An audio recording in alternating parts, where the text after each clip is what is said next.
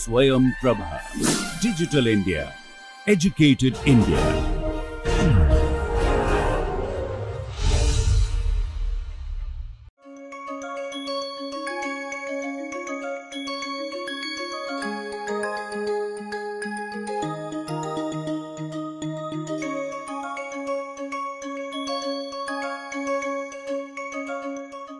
Welcome to this course on transition metal organometallics in catalysis and biology. We have been discussing a very interesting reaction which is Reppe chemistry with regard to this particular topic. Now, Reppe chemistry stands very relevant in today's context, and we are going to be looking at the development of Reppe's chemistry in the overall scheme of the developments that happened in transition metal organometallic chemistry. In this context, in today's lecture, we are going to take a look at the chronological sequence in which the Reppe's chemistry evolved under conditions and requirement that was the need for the day. Now, what we had seen in the earlier class is the fact that this Reppe's chemistry allows access to a large number of functionalized chemical feedstocks or compounds, all originating from acetylene chemistry. And it was as if the acetylene serves as a feedstock for various different functionalized chemistry. And today we are going to see this development in the light of the overall development of transition metal organometallics in the scheme of things, and we are going to see how the need of the day resulted in the development of Reppe chemistry. Much of the research that goes on in the present day, as well as it was relevant in earlier times, depends on the need of the day and is guided by the economics and the need of the time. And hence, in current context, for example, the much of the research is about developing renewable source of energy.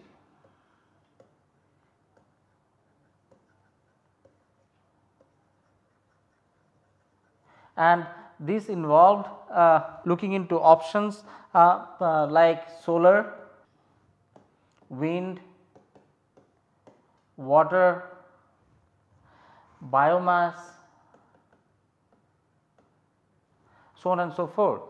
The reason for more need for the development of renewable source of energy arises from the fact that these are clean energy. That means no carbon footprint or no carbon dioxide and so on and so forth. So, these are the reason which allows us to focus more on renewable energy. The other reason to have this emphasis on renewable energy arises from the fact that depletion of the carbon footprint from the face of the earth in terms of the so called non-renewable energy like coal and petroleum.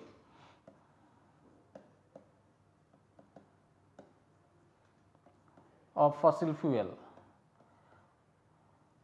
So, the way the focus had been on renewable energy in the current century, things were however different if we go back just about 100 years or so. For example, around 1800 to around 1900 till around 1950s, the focus of the energy source had been primarily on non-renewable energy.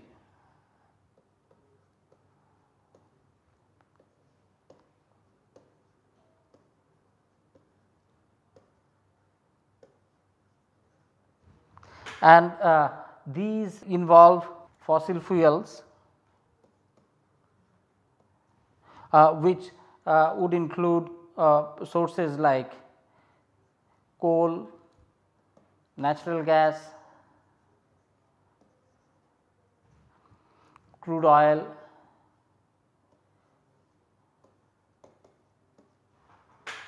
now chronologically, if one were to look at that, these emphasis of energy from these sources had been in the order shown here, that petroleum as well as the natural gas crude oil sources were probed mainly in 1950s, whereas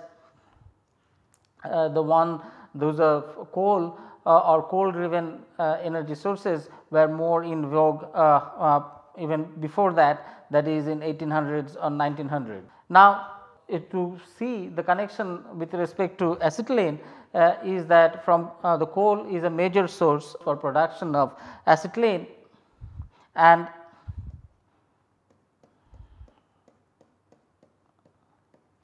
whereas from natural gas or from petrochemical industry, what people get is ethylene or propylene. Now, the way in current times the focus had been on generating energy from renewable sources. About 100 years or so back, the focus had been on gathering energy from non-renewable sources, which were, for example, from that of coal or from that of acetylene, or to be more accurate, that in early 1900 or so the focus had been on getting it from acetylene, which is a product from the coal, whereas maybe about 3 or 4 decades later in 1950s, the focus shifted from on to acetylene to more economically feasible source like ethylene and propane. Now, the whole gamut of Reppe chemistry starts from here that we talk about. It is about utilizing acetylene.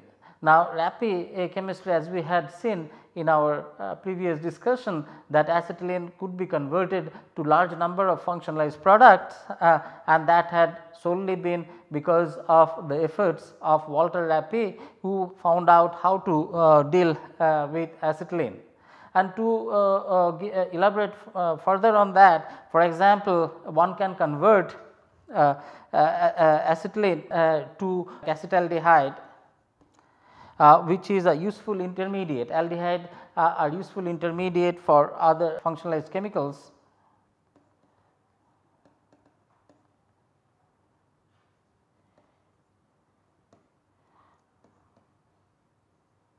Functionalized feedstock,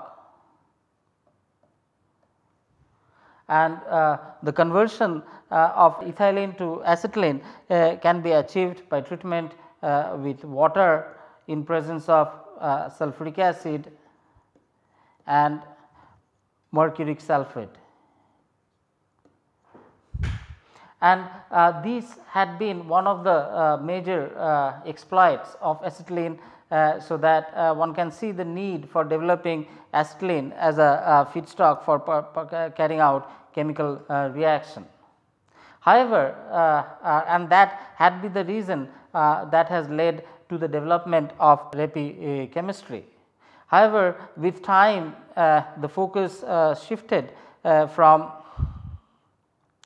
acetylene to ethylene, which was more easier and more cheaply obtained from natural gas and crude oil, and then that had led to sort of exploring the possibility of using ethylene for making acetaldehyde, so that again the useful intermediate for accessing other functionalized feedstock could be gained. And for this also resulted in a very important process which is called Wacker oxidation.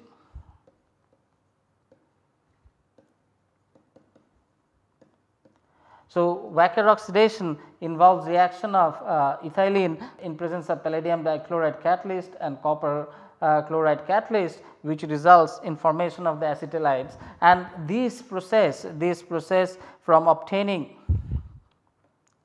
acetaldehyde from ethylene become more prevalent in 1950s and overtook the production from that from acetylene, which were more prevalent in 1920s. So, what we see is that the shift of sort of technology for obtaining functionalized feedstock, moving on from acetylene to ethylene. Now, these were the stories which were more in vogue about 50 or 60 years back, whereas now we move on to more unconventional but more permanent solutions, that is exploring energy from renewable sources like solar, wind, water, biomass, so on and so forth. And the primary reason is that at some point or other, the whole of these non-renewable sources would get depleted from the face of the earth, and then our energy requirement has to be made from the sources available from the renewable energy.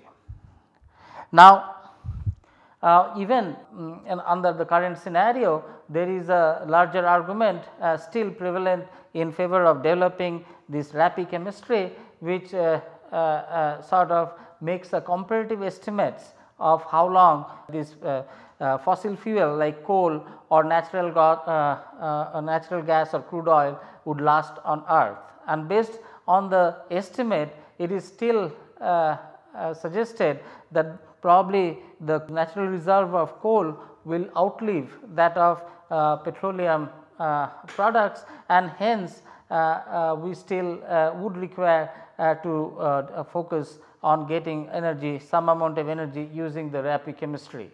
And this brings us to the relevance of Reppe chemistry in today's context. Even though both coal and natural gas, crude petroleum at some point or other would get exhausted, but coal reserve would outlast or outlive the natural gas and the crude oil reserve, and hence the energy potential arising from coal should also be exploited even under today's context, when the focus is shifting towards more renewable energy.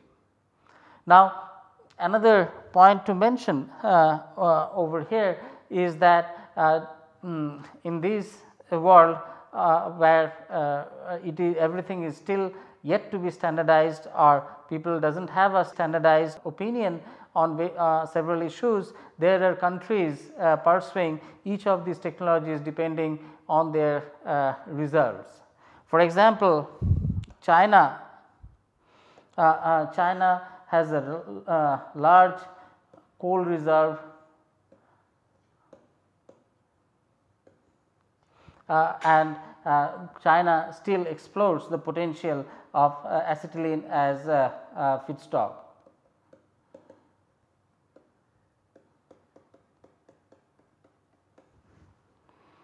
Now,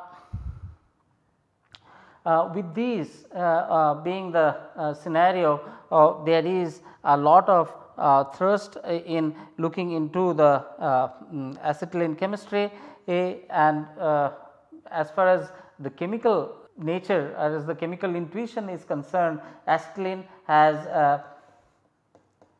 higher reactivity, more reactive than ethylene.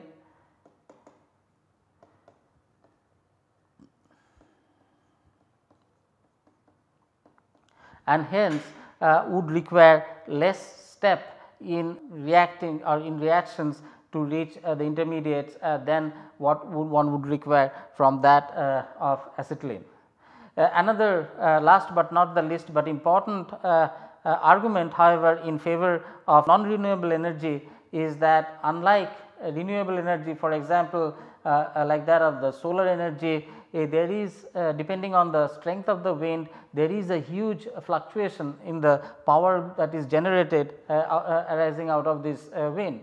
Whereas, in contrast to that, energy from non-renewable sources like coal provides a steady supply of energy in terms of the electrical power that is generated, and hence there is still demand as well as argument in favor of exploring the non-renewable energy sources as an option for making our energy needs. Now, with this background, I think now you would have a understanding of the reason as to why Reppe chemistry, which was developed so early on in 1900s is still relevant in today's context, and that those reactions has led to so many different products because of its various chemical exploits, and that had been carried out by very dedicated scientists, for example, in the form of Reppe, who has developed this chemistry, and the name suggests so. Now, with that I think I have provided you a picture of how relevant is acetylene and conversion of acetylene to other feedstock, and the challenges involved in this, which was the need of the day in early 1900, when the energy options were from non-renewable sources were explored, and even now about 100 or more years later, the Reppe chemistry is still of relevance because of reasons just mentioned now. Now, with these we come back to the central of Reppe reaction, which is acetylene, and then we are going to sort of look into the utility of acetylene apart from what I have been just talking about on Reppe kind of conversion in our daily need. Now, acetylene, as I mentioned, apart from the Reppe chemistry, has been long used for welding purposes, and the first use of acetylene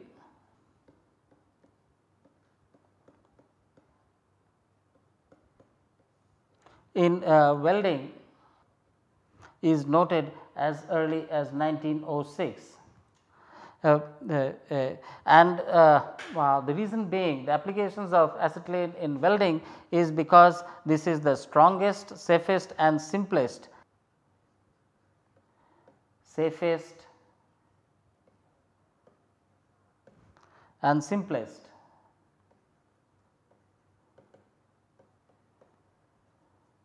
to use as a fuel gas. Now, why is it so useful? Because it gives a temperature of around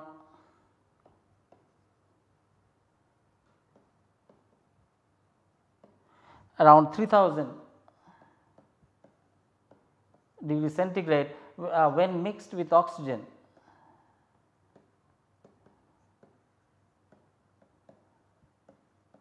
In 1:1.1 ratio. So, these by and large is a very important aspect, that you can reach a temperature of about 3000 degree centigrade. Now, if you compare this temperature, this is almost about half the temperature of that in sun, maybe 6000 or 7000 degree centigrade. So, this is very high a temperature in which most of the metals would melt. So, application wise this temperature is by far the highest or the hottest of all fuel gases.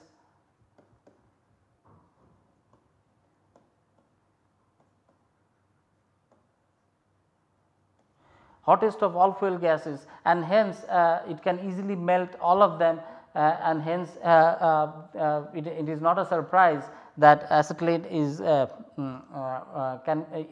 found extensive application in welding purpose. Now, it has a specific gravity of about 0.9 relative to 1 for air. So, that means acetylene is lighter and hence would move up if unused. So, it is not going to sort of sink or stay low if there is any unused acetylene is there. So, in that way it is kind of very safe to use, and also the oxygen ratio that it requires is very less, which is about 1:1. Many other fuel gases, for example, ethylene or propylene, would require more amount of oxygen to burn than what acetylene wood. And because of this reason, because of its light nature, because of its low oxygen consumption ratio, and because of the very high temperature that it can attain when burning with oxygen, acetylene is the best, safest, strongest and simplest fuel gas to use, and has found applications in various welding type applications. So, apart from conversion of acetylene to feedstock, acetylene has also a tremendous application in welding industry. Lastly, it has also a smell of that of garlic. So, if there is any leak or anything, that can also be easily detected. Garlic like odor. And all of these provided overview of as to why acetylene was important in context of application as early as beginning of 1900, and why so much research activities were centered around acetylene, which has led to the development of Reppe chemistry, which we are talking about. With these, we are going to be looking into some more reactions, some of the reactions relevant to Reppe chemistry as we go on. For example, the reaction of acetylene with alcohols results in formation of methyl vinyl ether.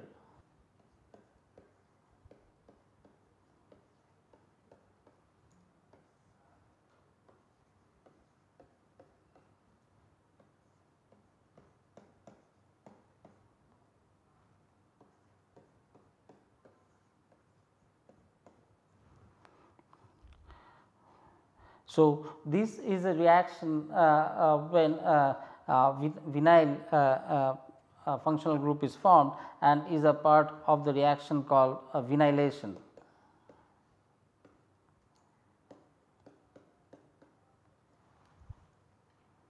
Similarly, another example of vinylation involves reaction with cyanides.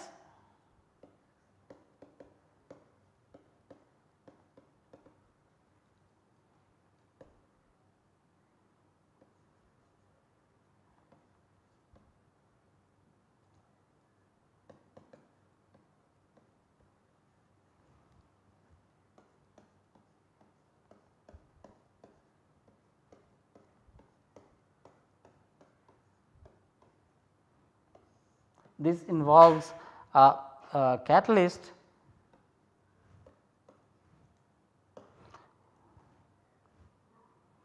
which gives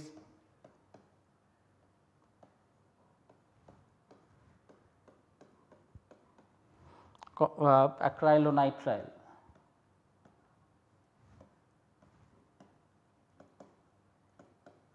Now, these kind of intermediates are very important intermediates or monomers for various polymerization reactions, including polymerization to produce functionalized polyethylenes, where they have this functional moiety cyanide attached to the polyolefins. So, these intermediates have a lot of application as monomer for various polymerization reaction.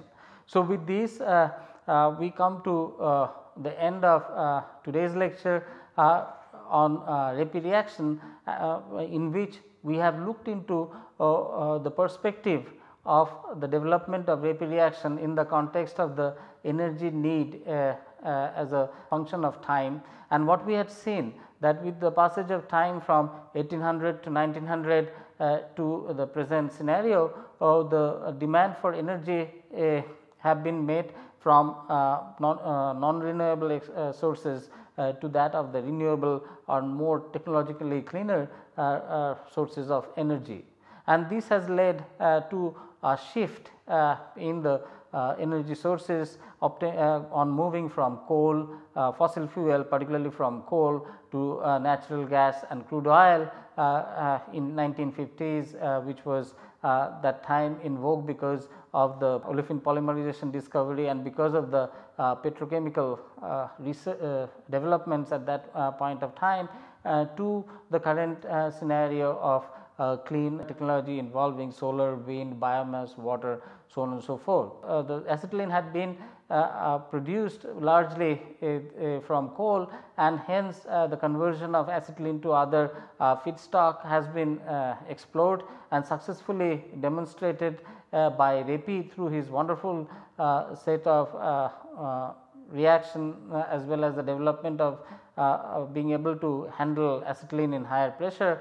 But unfortunately in 1950s, with economics taking over, the ethylene and propylene obtained from crude oil and natural oil were much cheaper, and hence the development of ethylene chemistry, particularly from ethylene to that of acetaldehyde using Wacker oxidation, took over as opposed to the conversion of acetylene to acetaldehyde using mercury and sulfuric acid in water, which was sort of taken over by Wacker oxidation, where one could convert ethylene to acetaldehyde, and which could then finally be used for synthesizing or accessing other functionalized chemical feedstocks that eventually gain ground. However, given the fact that the coal reserve on fossil fuel is going to outlast the oil reserve or the natural oil and crude oil, so still even after 100 years or so, there are important arguments in favor of developing the acetylene chemistry as has been initiated by Reppe.